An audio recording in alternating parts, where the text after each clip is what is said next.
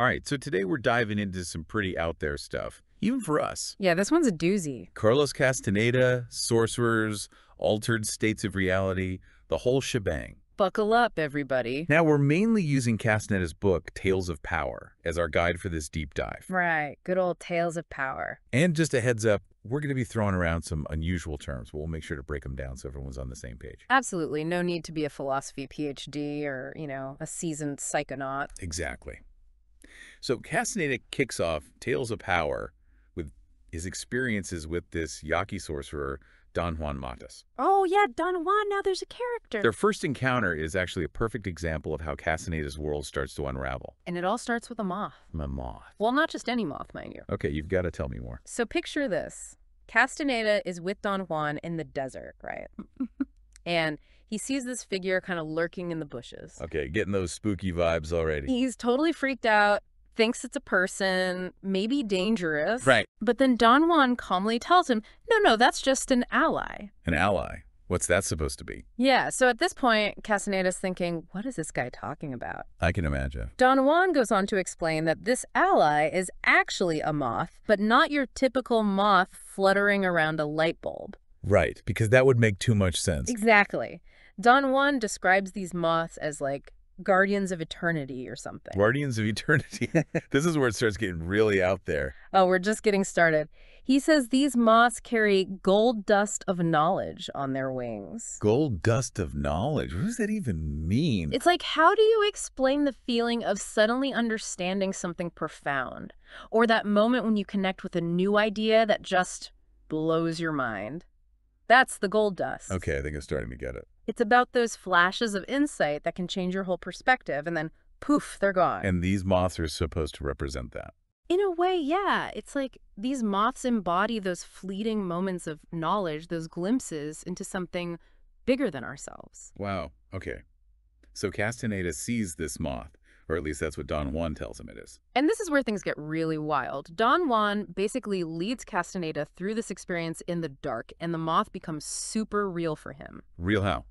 Like he actually sees it up close. Yeah, but it's more than that. It's like this moth becomes intertwined with Castaneda's fear and his whole perception of what's possible in that moment. So it's like his fear is feeding into how he's experiencing this moth. Exactly.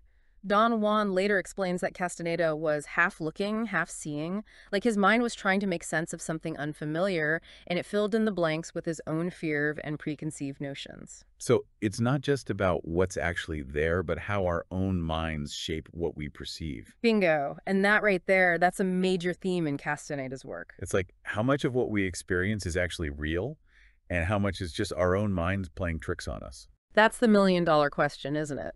And it's something that both Castaneda and his teacher, Don Juan, really push us to consider. It's definitely making me question a few things already. That's the spirit, and it's only going to get weirder from here. Just wait until we get to the part about the tonal and the Nagual. Oh, I've heard those terms thrown around. It's all about different realms of reality, right? Something like that. But we'll save that juicy stuff for after the break.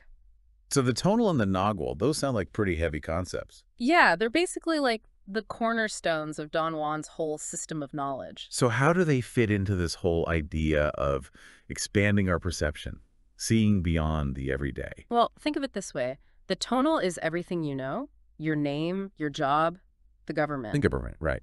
Your beliefs about the world, everything that we consider normal and everyday. That's the tonal. So it's like our comfort zone, our usual way of experiencing reality. Exactly. It's the world defined by our language, our culture, all those things that shape how we see things.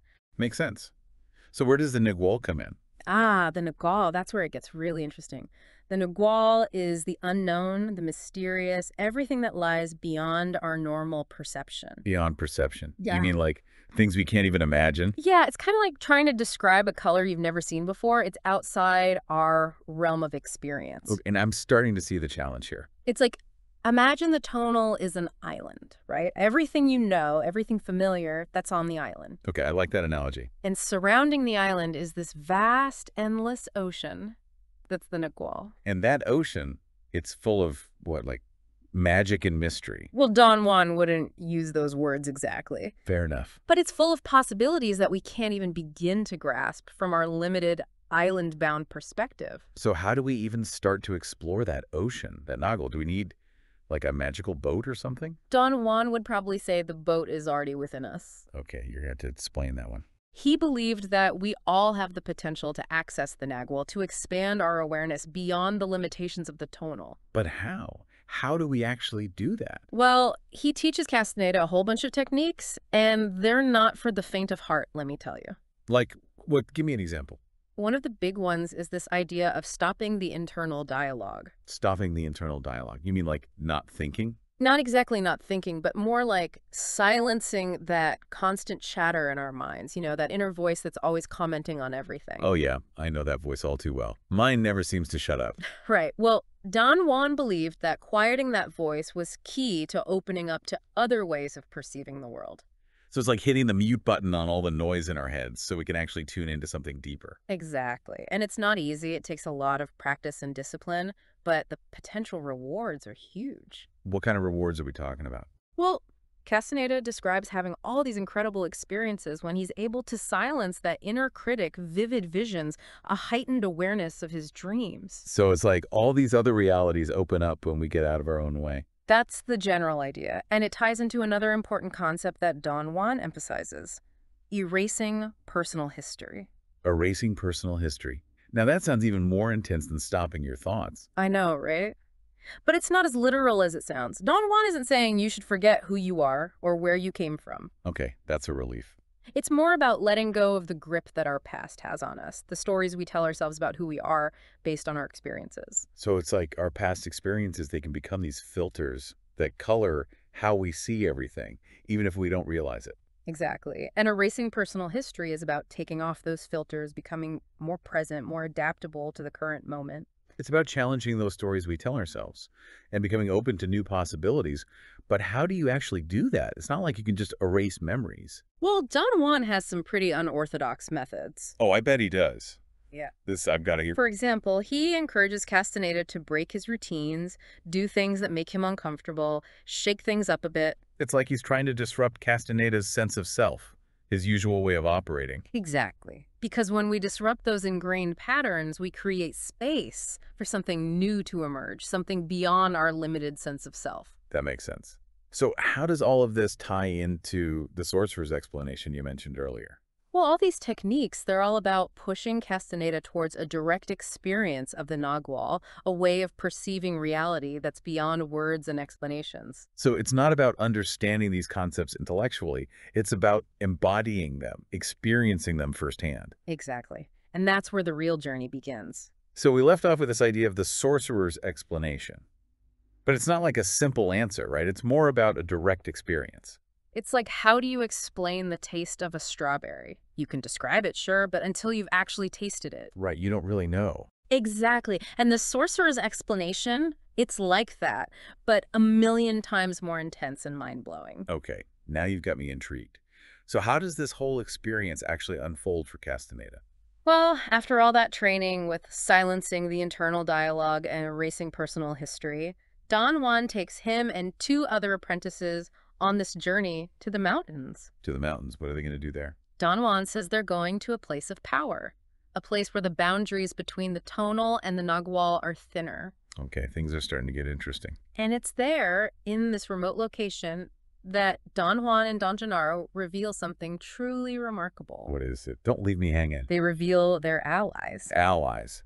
What, you mean like those mysterious forces we talked about earlier, the ones that can take different forms? Those are the ones, remember how Don Juan described those moths carrying gold dust of knowledge? Yeah, I thought that was just a metaphor. Well, it turns out those allies, they're not just metaphorical.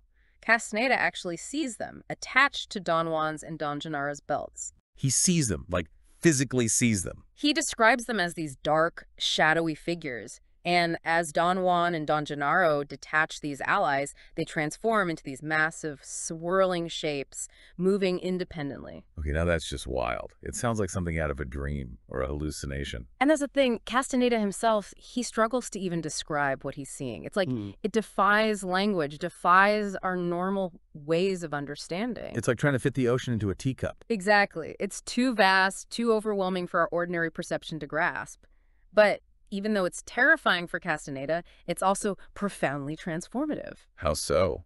Well, he describes his consciousness fragmenting, breaking down into all these pieces, each capable of perceiving independently.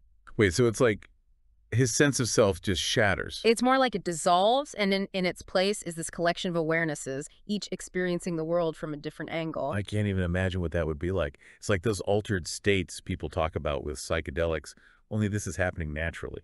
That's a good comparison. It's like Don Juan is guiding Castaneda to access these expanded states of awareness without the need for any substances. So is this the sorcerer's explanation then? This fragmented consciousness? This encounter with the allies? It's all part of it. But the real explanation, it comes later when Castaneda is alone, contemplating everything he's experienced. Okay, so what's the big reveal? What does Don Juan tell him? He says, and I'm paraphrasing here, the sorcerer's explanation is that there is no explanation. What? How does that make any sense? It's like he's saying, you can't grasp this with your mind, you can only experience it. It's about unfolding the wings of your own perception, seeing beyond the limitations of your everyday awareness. It's about expanding our capacity to see, to experience the world in its totality, not just through the lens of our limited human perspective. Yeah, you're getting it. And the amazing thing is, it's not just some abstract idea. Don Juan gives Castaneda actual techniques to explore these concepts, to experience the fluidity of reality for himself. So it's not just about what we know, but about how we see. It's about challenging our assumptions about what's real and what's possible. Exactly. And who knows, maybe by exploring these ideas, by questioning our own perceptions, we might just catch a glimpse of something truly extraordinary ourselves. This has been an incredible journey, exploring the world of Carlos Castaneda, sorcery, and the power of perception. It really makes you think twice about everything we take for granted. It certainly does, and who knows, maybe it'll even inspire some of our listeners to start questioning their own reality a little bit. If this deep dive into the world of Carlos Castaneda and the sorcerer's explanation piqued your interest, be sure to like and subscribe to Arcane Intelligence for more explorations into the mysteries of the unknown. Until next time.